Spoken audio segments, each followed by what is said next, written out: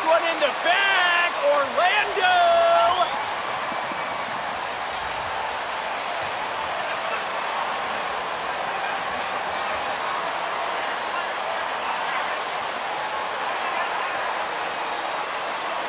And Greg, when it comes to load management, why do we see more of it now than when you play? Well, for me, the science of sport has evolved, and it's not just the athlete. It's the technology and the science that goes into making a better athlete. That's why you're seeing load management far more acceptable to the masses now, understanding that this is about the long game.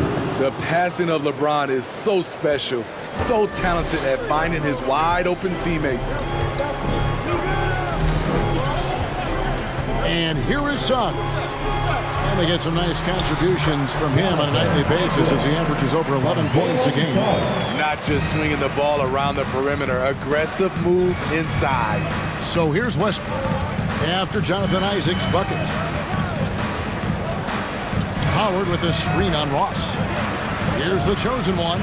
That's good, and so Westbrook comes up with the assist. The chosen one's got 5 points so far. Capable of racking up assists. Westbrook has a feel for when his guys are open. Carter against Howard from the stripe.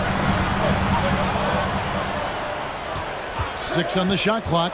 Here's Horton Tucker. Good work defensively by Anthony.